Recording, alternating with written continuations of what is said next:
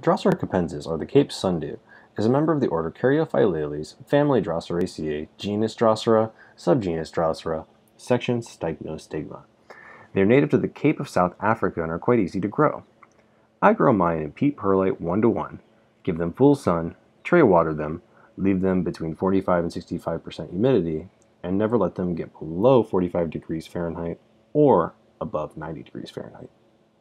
They require no dormancy and like to be fed monthly with either a small fly or sprayed with Maxi 16-16-16 at a 1/4 dilution. They are easy to propagate with leaf cuttings and water, and are easy to grow in just about any location a tropical plant can handle. If you like this video, please like and subscribe and share it with your friends. Thank you.